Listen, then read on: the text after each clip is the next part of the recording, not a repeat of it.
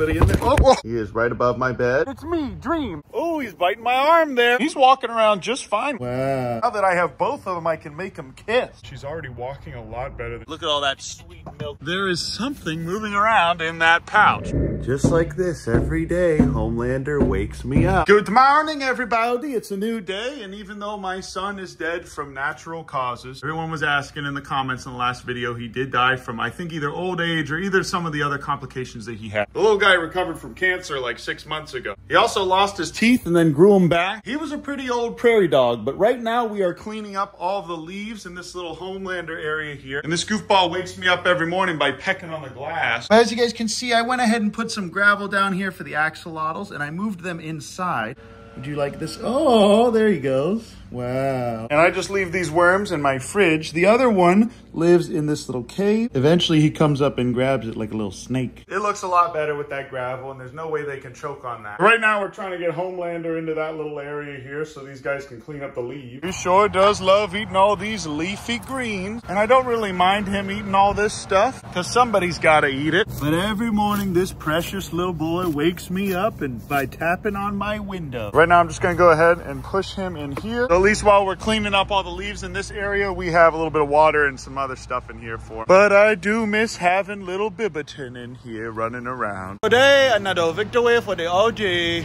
Flightless bird in a flight pen for today. But look at this, you guys. Kumala's doing a little bit better now, but he's still really skittish. Because one of the contractors moved Kumala back in with the other cappies without asking, and he got horribly attacked. And when she told me about it, I checked the ring camera and saw this, and I immediately left the gym. He's still got those bad scars on his cheeks. But he now has this entire place and that shipping container to sleep in with tons of hay. And because I'm weaning these baby goats over here, he also gets to spend time with them. And also, for some reason, since I separated Markiplier, she hangs out way up there. I don't even know how she can fit in there. That's where she sleeps nowadays, I suppose. And I'm keeping them separated, A, so I can milk her. Look at all that sweet milk that's been building up in there. But B, because these guys need to be weaned and they can't be with their mama for forever. Okay, that's a lot better than it used to be, at least. I'll go ahead and let this little fella out of here. Come on out, big bird. This beautiful girl has done a number on all the grass that was in here. Thankfully, there's still quite a ton for her to eat. I don't think she'll ever really work through all of this. See, that's the kind of thing we don't want them to be chewing on, you guys. But look at this beautiful pecan tree. But I finally have a UV filter for this pond now. And we finally cleaned all the leaves out of this area. Even though not all of the leaves have fallen yet, it's nice to see green grass again. Soldier Boy's starting to get this weird red coloration on his neck, but it's starting to go away now. I don't know whether that's a little rash or if it's from this fencing. New Nugget and garbanzo beans are my two happy little friends here. This pond is already dry again. We haven't been getting a ton of rain lately. And look at that big red-tailed hawk up there, you guys. There he goes. He's not gonna mess with me. And thankfully, even though they check out this area, they don't really mess with garbanzo beans or any of my other chickens. We went ahead and cleaned all the brush and leaves out of this little area too. And Big Ounce's funeral tree is doing pretty well. From now on, I will be referring to this tree as Big Ounce because it's basically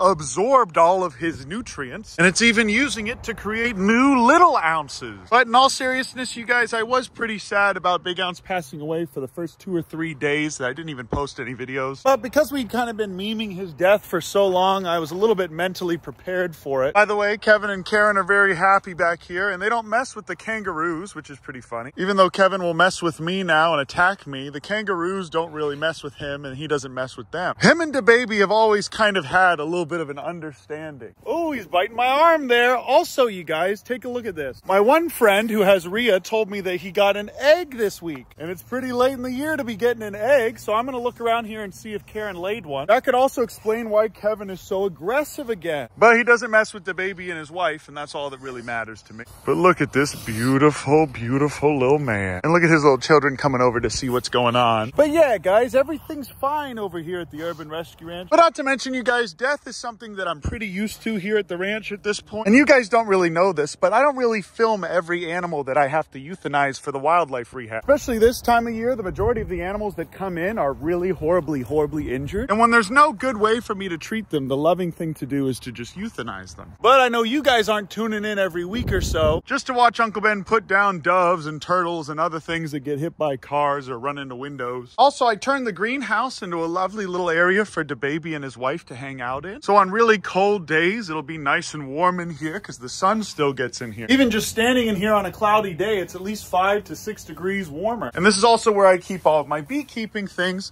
and my hive is right here. And it's still doing pretty well, as you guys can see. Should probably check on it again and then put an excluder for the winter. I still haven't harvested any honey because I really want there to be a lot of it next year. And now this hawk is flying right over me and screaming at me. And because I leave this gate open at all times, all of these animals together can come in here and get out of the rain. And there's tons of room in here for them to bed down. Eventually I will put a bunch of hay in here. And I might even put a bunch of pallets and plywood down for a floor so it doesn't get all wet and soggy when the rain comes through the bottom. And when I do have to euthanize things, you guys, I keep them in a freezer so that I can feed them to other animals we rehabilitate like this. Unless, of course, they have some horrible disease, which this animal did not. This is another fox that we got that is about ready to go back to the wild, but still has a little bit of a limp. Look at this precious little fox. And this cottontail rabbit died from a cat attack. So death is a really common and important part of wildlife rehab, but when it happens to a little fella that we love, like Big Ounce, it still always hurts a little bit. I've actually had her in here for about a week and a half, and she's already walking a lot better than she was. And her limp used to be horrible, but now she has this entire area here to run around and play and regain her strength. And I could probably release her next week. And I do miss having Big Ounce in my little corner here to do Bible studies with, but I know he's in a better place now. But check this out, you guys. I have 2 different pairs of Mater and Lightning McQueen Crocs, and now that I have both of them, I can make them kiss. This is the UV filter for the pond that I have to hook up today. Thank you, Paul Cafaro, for telling me about this. This should make it crystal clear in there. Gee, Mater, I sure am glad to be back in Radiator Springs. I want you. We're going to be building a carport and a little garage style thing here. That can be some extra space for rehabilitating animals, but also for just keeping a vehicle out of the rain. The cold front is now gone, so it's officially nice and rainy and warm here again. Kumala is still taking some time to get used to me and warm up to me again. Look, guys, it's me, and my adorable son Patrick is doing much better now. I moved him from this little section into this section with some new fresh hay. There's a lot less flies in here now. He was getting pretty torn up by the flies a little bit ago, but now because of this, I don't have to change the water as often. He's walking around just fine with that little cast, but I have to keep him in here for at least another 2 months. But I'll come in here and I'll sit with him for about 30 minutes a day just to play with him, because I know he misses the social interactions. And our volunteers at the Baylor Animal Rescue Club will be coming over to spend time with him too, because it's finals week and they need breaks. So if you guys go to Baylor, you can reach out to us and I'll make you sit with Patrick for an hour and a half. I don't want to track mud everywhere, so I'm actually going to take these off. But we cleaned the whole floor in here, so now everything is nice and clean. There's no more dust. And I keep just this little crack open so the dogs can get in and out. But it doesn't get too cold in here when the temperature does go down. Also, I think the chickens are coming in here and stealing all of their food. But tonight, for the first time, I'm actually going to take the Pog and Queen out, and I'm going to let them try and have free range of the property again. Look at Patrick. Baby Gronk is thriving in here. The water is nice and warm because I have 2 big heaters in here. He's also got this nice little heat lamp and all of this sand to bask in. But I do miss Gustavo, you guys. So we're going to be getting him back and putting him in here because this is going to be a much bigger place for Gustavo because he's smaller. He's not a very aggressive or reactive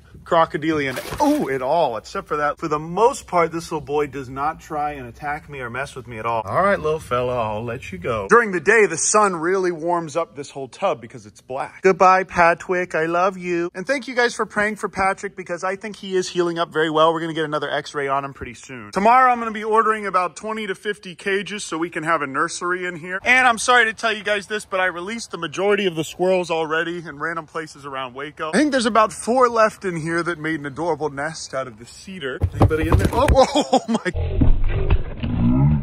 Whoa, pretty close call. Is Uncle Ben okay? If you don't like this video, I'm going to do horrible things to your family. And they still live in here. So I'm going to be doing a soft release for all of these adorable little fellas. Basically, none of them are friendly, but they're not going to try and bite me, I don't think. But a soft release just means that I'm going to go ahead and leave these doors open. And having a few extra squirrels on this property is going to be just fine. We have a ton of pecan trees and we live next to a pecan farm, basically. But for a soft release, this is all I need to do. I'm just going to leave these doors here propped open. And these precious little babies will eventually work their way back into the wild. The Cappies babies don't poop in their water at all anymore. They just poop next to it, which is nice. And these guys are all doing okay in here. The only issue is that they also poop in here. So I need to clean that out regularly with this shovel. I wish they had the sense to just go outside to poop, but they don't. I also brought them inside the other night. Come on out, everybody. Come on. Okay, guys, come on out. And when it gets down to really cold, freezing, raining temperatures, I'm just going to put a doggy door here and let them go inside whenever they want. And this house is also completely cleaned out now. I've already started to amass some racks and cages in here. And Master Oogway and Sensei Ledoux will be going to Sean's place today. This is the quarantine enclosure for when we get new wildlife in. And when it's nice and warm here, and it will be in the winter, I can let the tortoises come out here and graze. But man, oh man, there's nothing like being out here after a fresh rain. And yes, New Remington did survive Thanksgiving, you guys. Let's see if he survives Christmas. I'm gonna be having another one of these buildings put right here for this pad. This way, if we need to separate more animals in here, we can. But for now, all of these animals do a great job of coexisting and living with each other in relative peace and harmony. And I think I do have a little bit of a surprise for you guys in here. Matter of fact, I do. After waiting a long time, you guys, take a look. There is something moving around in that pouch. And look how her and Garbanzo Beans are good friends. But thank you guys for letting me take a little bit of a break the last couple weeks. I definitely needed it. It was nice to take a little staycation and focus on all the animals that are here. And it looks like Christmas came early for the Urban Rescue Ranch this year, you guys. Take a look at that. It looks like this little man is going to be a father. Also, whoa guys, what's that? Hey everyone, it's me, Dream, and I'm going to be fighting the baby December 25th, 2023. So stay tuned to the Urban Rescue Ranch. It's me, Dream. I'm going to be fighting the baby December 25th, 2023. I'm going to be back here in Waco. I fully endorse and support the Urban Rescue Ranch and the baby. Whoa, wow, Dream.